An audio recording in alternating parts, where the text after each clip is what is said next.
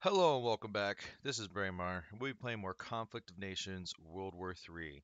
In this video, I wanted to do a quick rundown of different game modes that were available. In my previous game, I've been playing the Flashpoint game. This Flashpoint game includes Europe. The victory points that you need to reach with two people in your coalition is 1845. This game is almost complete, and you've actually seen me play this game plenty of times in my previous videos. There are a couple of other game modes that Conflict of Nations is currently offering right now. If you go to new games, you can see a huge list of special events that are going on. One of the most common games is Flashpoint and the basic World War III game. This special game mode is called Battleground America, which I'm going to be joining right now to show it off. And I'm already being invaded. Okay, so let's go ahead and set this up so Texas doesn't kill me. I also want to point out that it's really good to get into coalition almost immediately. Because stuff like this will happen, and you want to look big, bad, and terrible. Oh yeah, we are going to bring the hammer on this guy if we can.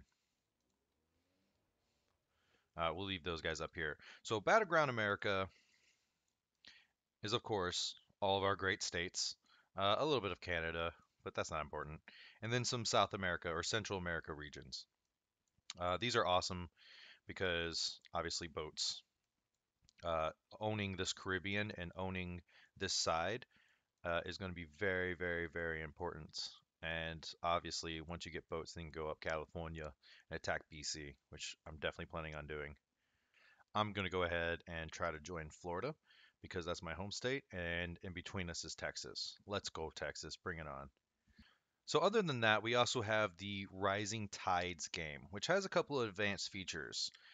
Clearly, it has also the entire world, but the water has encroached on a lot of different areas. So, a lot of naval battles also will be available for this.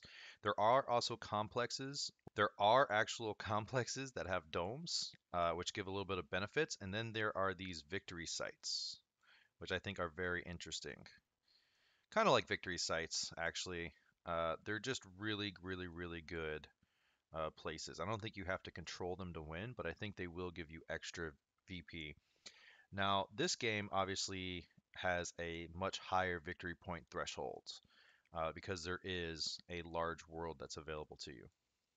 One of the other game modes that's available to you is the Overkill. Overkill again has the entire world available to you, and these have the victory sites. These victory sites are worth huge amounts of victory points, which you want to build up because your threshold in this game is extremely high. This game is for dedicated players because it's going to take a really long time to reach this victory point threshold. And the last game I wanted to look at was the Apocalypse game. Now, the Apocalypse game seems to be a normal world game. All the countries that are here are all in the normal World War III game, but you can have up to 5 people in your team. And again, this thresh point is actually much lower at 5,920.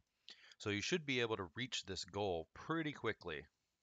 There are many different games and many different special events available. If you have any questions about the special game modes, or if you would like me to start one for an example, please let me know in the comments below. Thank you for watching. Have a good one.